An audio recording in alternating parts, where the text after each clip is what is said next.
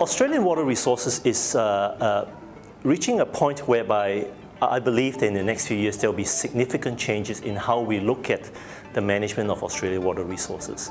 I think for a long time now we've been very dependent on water resources that might be based out of capturing runoff from forested catchments into dams, and stormwater is simply seen as a bit of a nuisance that pollutes our waterway. When music was first developed, I think it was developed initially to look at how we can prevent pollution by urban stormwater. But over the last 3 or 4 years and moving on, we will find that the whole notion of managing stormwater as a resource will emerge. And you can't really manage it well and use stormwater well as a resource without first and foremost ensuring that it meets certain water quality standards. So music will actually emerge into a new role of not just delivering good stormwater quality, but also then facilitate the use of stormwater as a resource.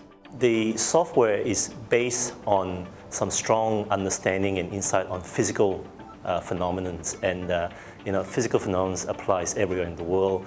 The whole notion of urban stormwater and quality pollution and so on, that's everywhere. The main differences, of course, are soil characteristics and rainfall, and of course, as long as you have those information anywhere in the world, you ought to be able to use the software to simulate what happens in an urban environment as far as stormwater quality is concerned. Prior to music, it was such an inexact science that it was very difficult for planners and policymakers to make policies, and very difficult, having made the policies, for practitioners to actually look at how they can best comply with those policies. What music have done is to provide the technical people, the engineers, a means of optimizing and delivering solutions that would comply to policy.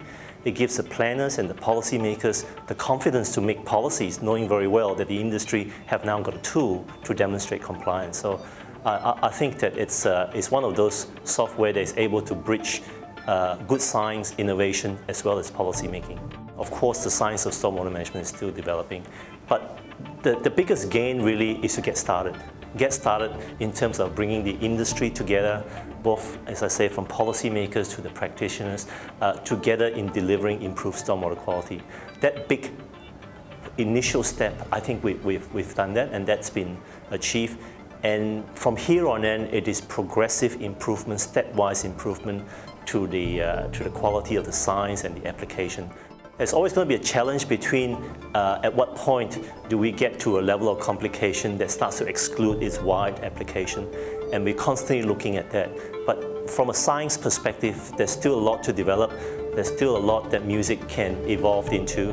But what we have today, Music version 4, I think captures the best science in a form that can be readily used.